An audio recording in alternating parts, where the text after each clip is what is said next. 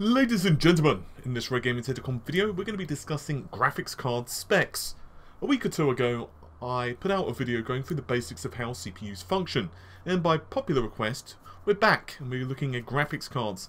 In this video, we're going to be focusing on the pure basics, namely what different specs and terminologies mean for graphics cards. That way, in a successive video, we can jump into the breach with the technical jargon right out the gate. So, let's start with the very basics. What is a graphics card and what does it do inside the computer? Video cards produce the graphical images inside the machine, and they do this by being issued instructions, commands if you will, from the system's main processor and then executing those commands. Simplified examples of instructions might be something like, draw this box, now stick a texture on it.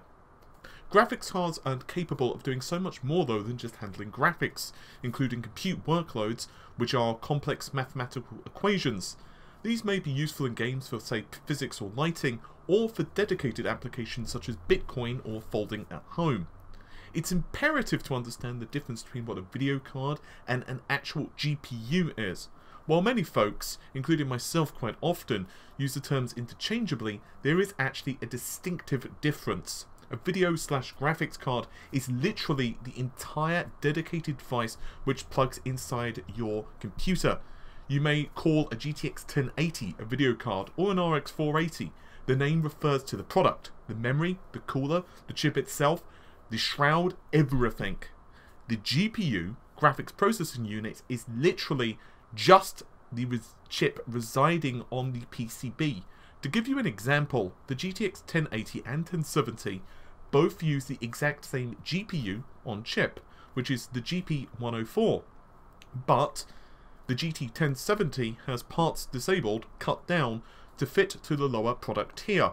AMD do the same with the Polaris 10 GPU, which is found in both the 480 and the 470 respectively. Multiple graphics cards can also be placed inside a system, thanks to either AMD's Crossfire or Nvidia's SLI.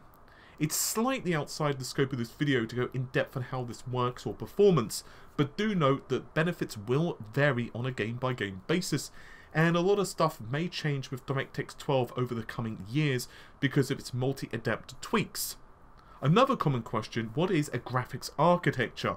In a nutshell, it is the platform and technology used to build the particular chip in question.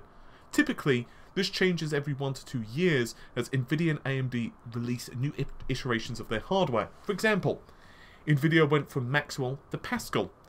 But new features architectures bring over from the predecessor designs. They might be faster clock speeds, more efficient designs, or perhaps the process which they are built on shrunk. To put that another way, the process is the size of the silicon, and reducing it allows more transistors to be packed into the same space as the older process. What about memory? Memory size is a simpler one to explain. It's the amount of space the hardware has to hold data. For example, a 4GB card can hold twice the amount of data in theory as a 2GB model. As of recording this at the dawn of 2017, 4GB is really the minimum needed for 1080p, and you're starting to game in higher resolutions, 1440p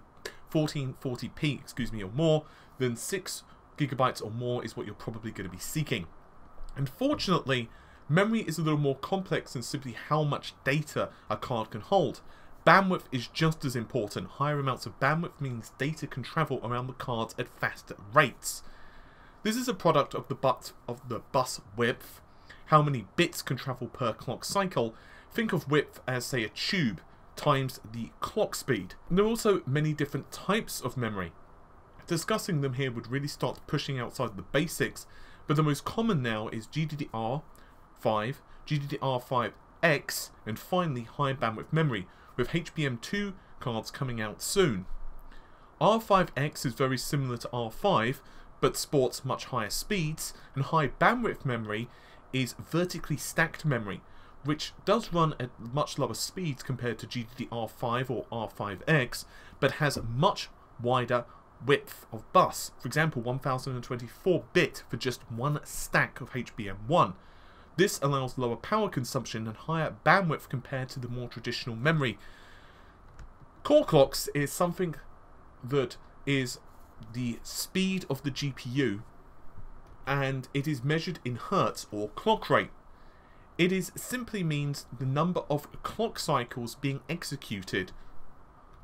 But much like a computer's CPU, clock speed isn't the best indicator of performance across different architectures. For example, if you were to somehow overclock the act of running, by the way, a piece of hardware above its intended frequency, the older generation GTX 680, against the same clock as the GTX 1080, good luck with that, but let's pretend you could, the various improvements in Pascal's architecture would still mean there's no competition. Pascal would butcher the older card.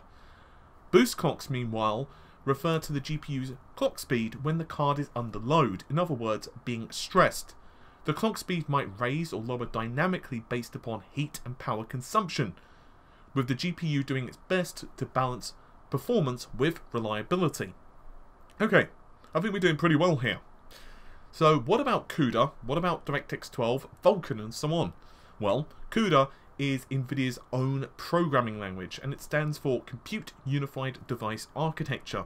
It's not just popular with games developers, but also for folks who want to do scientific research or write applications to process data. For example, video editing.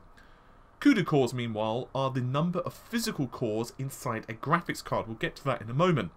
AMD use OpenCL for its programming language, and AMD also tends to allow developers the ability to rewrite its code, compared to NVIDIA's more black box approach. AMD refers to its processor cores as stream processors. Unlike a CPU, which has, say, 2, 4, 8, or even 16 cores, GPUs feature hundreds, if not thousands. A GTX 1080 has 2560. An RX 480 contains 2304, and some cards actually have 4000 plus. These cores are a lot simpler, with less control circuitry, for example, than traditional CPU cores, but they have great power in numbers and excel in parallel processing. But we'll have to delve more into that in part 2. Talking about APIs for a moment, Vulkan and DirectX 12 are both APIs, or Application Programming Interfaces. Their job is to translate instructions from the games to the graphics card drivers. This tells the graphics card how to do a specific task. Now, we have put out numerous videos on DirectX 12 and Vulkan, including, may I add, an exclusive interview with Kronos Group, who are the keepers of Vulkan. But essentially these two modern APIs handle things in a much more modern way compared to the predecessors, which were OpenGL, which was the predecessor for Vulkan, and DirectX 11, which of course predates DirectX 12. They are both better at multitasking, allowing developers to code to the metal, directly, in other words, accessing GPU functions in a much more console-like manner, and better able to use compute. And this is just a few improvements. There are a myriad more which we have discussed, but just somewhat fall outside the remit of this video. PCIe, also known as Peripheral Component Interconnect Express, is a high-speed serial connection, or expansion slot, which allows people to simply plug in a piece of hardware into their PCs. Modern PCs will have multiple types or multiple PCIe slots, including a full-length PCIe, which is typically for graphics, and a mini connection. Minis are not used for graphics, so we're just going to focus on the full-length interface. As of early 2017, PCIe 3.0 is still the standard, with PCIe 4 threatening to replace it by early 2018. For a PCIe 3.0 times 16 slot, you are provided a total bandwidth of 16 GB per second, and this standard will double with the release of PCIe 4.0. So that's about it. We've gone over the very basics of the different parts and specs of a graphics card. In the next video, the one I suspect many of you will want to watch, we'll delve into more complex topics. Now, I know some people are going to comments are going to say, yes, well, you know, you didn't really go super in depth into a particular thing, and yes, this was to give people an overview of what something does. I don't want to go super in depth and technical into it, because I just want people to understand the gist of it, and then we can start delving into what is CUDA, what are stream processors, what, you know, how does bandwidth get calculated, and we can also, of course, start looking into just, you know, how do GPUs function as a subject matter, which I think is much better to get us all on to a solid footing for those subjects. Anyway, hopefully you have enjoyed the video. I'll see you soon. Take care of yourselves. Bye for now.